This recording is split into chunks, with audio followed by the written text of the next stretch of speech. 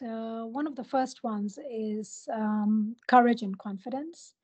And I would encourage people to really practice that.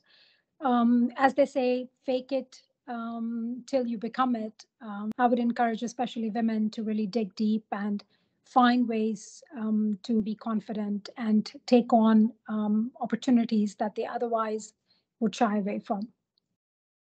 Second one that I would think is definitely look after yourself and look after people around you. This is especially true if you've got leadership aspirations.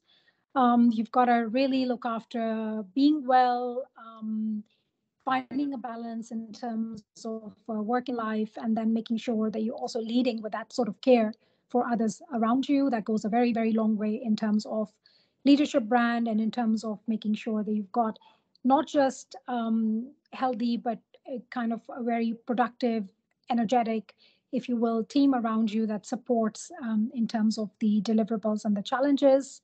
And final feedback, I would say, tip number 3 would be strategic in terms of thinking forward on your career, but don't underestimate the importance of delivering in the role that you've currently got.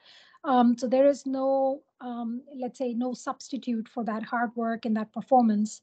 And really, also, I would extend that and say, be ready to market that and be ready to be visible on the back of that.